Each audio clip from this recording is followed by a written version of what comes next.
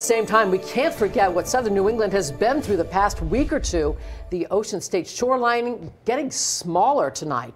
Back-to-back storms are helping to speed up the coastal erosion, leaving homes teetering. Yeah, these sites right here are just heartbreaking and leaving behind lots of damage. NBC 10's Gabrielle Caracciolo is live in Narragansett, where several homes are inches away from disaster. Gabrielle.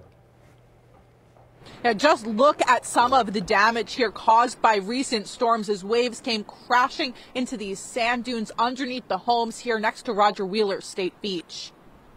Well, it's unbelievable. The smallest state is getting smaller. It's very, very sad. You know, this is devastating. After back-to-back storms. Yeah, it's a shame what Mother Nature does. Coastal erosion is taking a toll on Rhode Island's beaches, eating away at the shoreline. Mother Nature always wins. Yeah. It's tough to beat Mother Nature.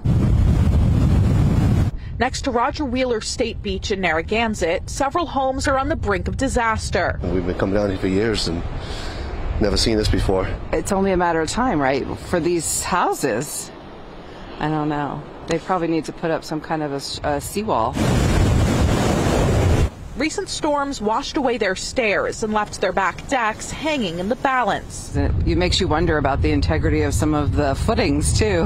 How far down they go and obviously the fierceness of the ocean. In South Kingstown, the town beach is also eroding. We've probably lost maybe I'd say 300-400 yards of beach. You can't do anything about Mother Nature.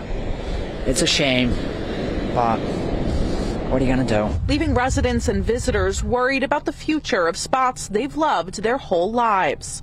I don't think this will rejuvenate naturally, right? Not the way everything is going, climate-wise. It's really a beautiful beach, and you hate to see the beaches eroding because it seems like more and more of them are losing land, you know, for the beach, for the public to use, and it's tough to see, very hard to see. Taking a look at all of this damage today, residents say something needs to be done to protect the beach and save these properties for generations to come. Live in Narragansett, Gabrielle Caracciolo, NBC 10 News.